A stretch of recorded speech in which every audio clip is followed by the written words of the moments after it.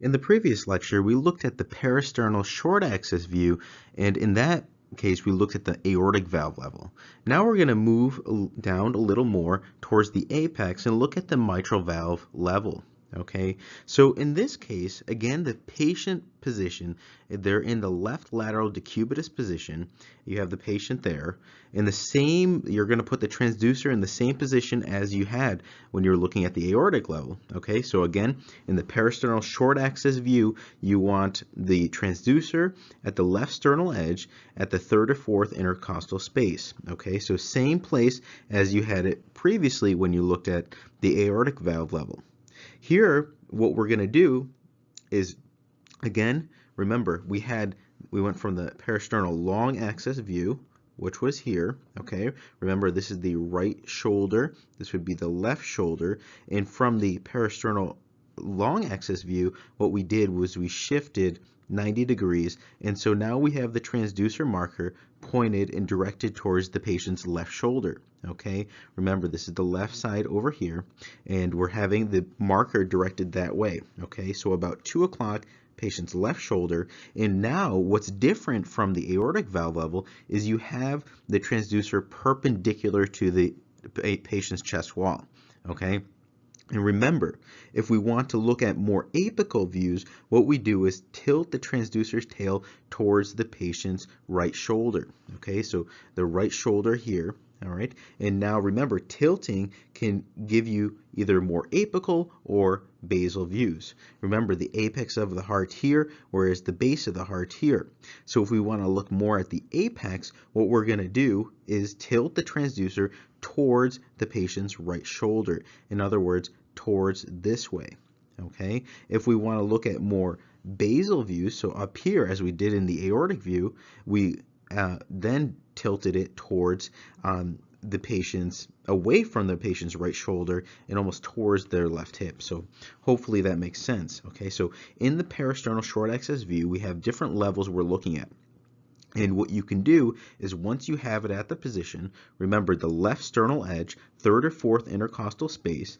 And remember, it's what we're going from is we're rotating the marker from the parasternal long axis view in 90 degrees clockwise towards the patient's left shoulder. Okay, and here we can tilt it either direction. If we want more apical views, so down here, okay, we're going to tilt it towards the patient's right shoulder, the tail. If we want more basal views, okay, where we looked at the aortic valve level, we're going to tilt it away from the patient's right shoulder. Okay, so try to pause the video and think through it yourself, okay? But in this case, what we're doing is we are simply putting it on the patient's chest so it's perpendicular to the patient's chest wall, okay? Again, the depth could be between 12 and 16 centimeters. Obviously, you can adjust that based on what's needed and based on the patient's habitus. So what are we actually seeing in this view? Okay, so I've tried to demonstrate this multiple ways so that you can see what we're actually visualizing. So if you look at here, I've labeled the views that we're looking at. Okay, so notice, and then here's more of a cartoon depiction of it. So remember, the transducer is this one here at the top of the screen. This here is the marker. So in yellow, you could see that there as well as there. And notice that what is the most anterior, closest to the marker, is the right ventricle. So here's the RV, okay, right ventricle, and it would be this portion here. So what else do we see here? Well, we see the interventricular septum, okay, so between the left ventricle and the right ventricle, you have this interventricular septum, which is this portion here, okay, also labeled here. And then you have the left ventricle, which would be this here, so the LV. And then you also have the mitral valve, you can see here. So here's the mitral valve, and it's this portion here within there, okay? So the chambers that you want to look for size and function are the left ventricle and the right ventricle, so the main ventricle. So again, here's the RV and the LV. And then we want to look at the valves. We can look at the mitral valve.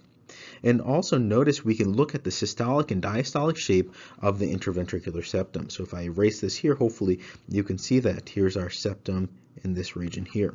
Okay, now you can also assess for any additional pericardial fluid, okay, if there's an effusion by looking at, here's the pericardium, this white area along the back end of the image, okay, the lower portion. So let's just review what we discussed here. So again, in the parasternal short axis view at the mitral valve level, again, you have the patient in the left lateral decubitus position. You have the transducer placed at the left sternal edge, the third or fourth intercostal space. If you're in the parasternal long axis view, okay, where we were directed towards the patient's right shoulder, what we're going to do is now rotate the transducer 90 degrees clockwise towards the patient's left shoulder, and we are going to keep the transducer perpendicular to the chest wall. Okay, if we want to look at more at the aortic valve level, in that case, we are going to move the transducer away from the patient's right shoulder. If we want to look at maybe more of a papillary muscle level, which we'll look at in the next lecture, we're going to tilt it towards the patient's right shoulder. The depth, obviously, you can adjust, but often 12 to 16 centimeters should be sufficient. The assessment, what we want to look at are the chambers. We said that we saw that the left ventricle was this portion here. This is the right ventricle, okay? This was the mitral valve that we can assess. And in between here, this region here was the interventricular septum, okay? So hopefully that makes sense. You can also assess for any additional pericardial fluid surrounding the heart in the setting of an effusion. So hopefully that makes sense. Well, that's the end of this lecture. I hope you learned something. Now, just to keep you in mind of our course material that we have available, so again, if you go to our website, www.ekg.md, okay, so this is our website, and what you'll notice is that if you go to the EKG course here, okay, you'll find stuff that's separate. So notice that we have a number of topics, practice material, lectures, a way for you to contribute, and this is the course here over here. So you'll notice we have over 300 videos or so, and that's more on YouTube. There's another 100, more than 100, about 200 videos that are available with the course. So those are separate videos, and this course is really designed to take you from a beginner to advanced interpreter. Okay, so completely separate from what you're getting online for free. Okay, these are course material that comes with it. So notice that you have a book. Okay, and then you also have the pocket guide available, so you can choose which format. They are the same thing, both these book and the pocket guide, different formats. I really like this small one because you can keep it in your white coat if you're in the clinic or in your pocket, and it's really available on the go. Now with the book, you also get videos. So notice these are the videos, okay? And these are a video for every single page in that book. So it's over 30 hours of video. Now there's a number of practice material that I continue to upload there. Okay, we'll have practice questions coming soon. So all of that's available. Again, this is separate from all the free material that you get already. Okay, so this is more high yield stuff. This is what we used to teach our technicians here and our students here at Mayo Clinic. And it's used now among many institutions. So check that out. Now, what it also includes are calipers. So yes, you get calipers with this course. Okay. I don't know anyone else that offers that, but you do get calipers. I think they're very helpful, and they can, if you know how to use them correctly, can help to identify different arrhythmias that are going on. Okay.